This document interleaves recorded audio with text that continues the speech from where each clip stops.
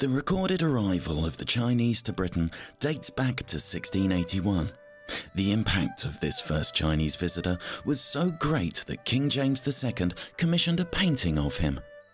Imports from China began to influence British cultural tastes, and a fad for all things Chinese became known as chinoiserie and lasted over 100 years.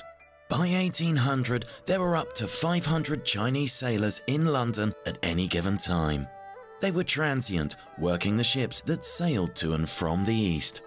1805 saw the first Chinese person become a British citizen. At this time, China was resisting calls to trade freely. British traders wanted silk, porcelain, and most importantly, tea. But what to sell to the Chinese? The solution was devastating for China. Britain fought 2 wars to force China to accept opium.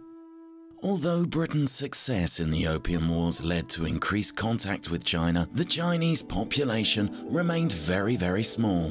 By 1914, there were some 30 Chinese businesses in London's Limehouse area, now known as Chinatown. But attitudes towards the Chinese had turned.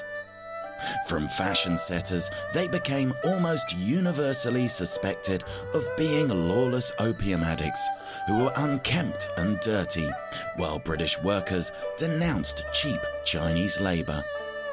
Britain recruited 96,000 Chinese labourers to work on the Western Front during the First World War. Over 2,000 died in service.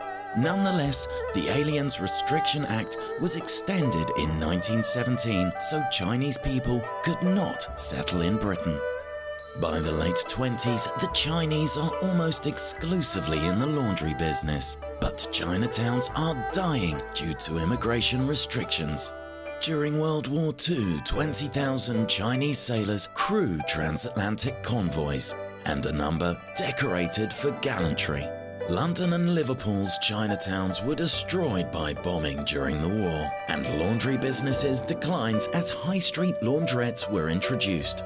The seamen's unions changed their rules, making it harder for non-British sailors to find work at British ports. But a new business sector emerged, catering, as returning servicemen from the East created a market for Chinese food.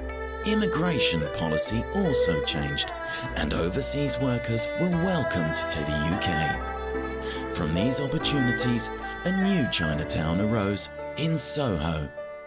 By 1971, there are 96,000 Chinese in Britain, with a quarter being British-born. They are joined by thousands of ethnic Chinese expelled from Vietnam in the 1980s.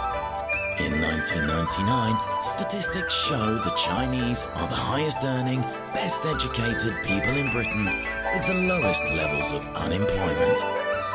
Success is a magnet to others, but some pay the ultimate price, as the bodies of 58 Chinese are discovered in a lorry arriving in Dover in June 2000.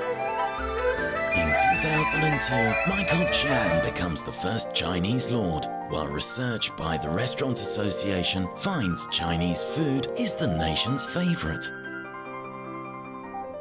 Today, the Chinese continue to arrive as students, visitors and workers, seeking new opportunities and the chance to improve their lives.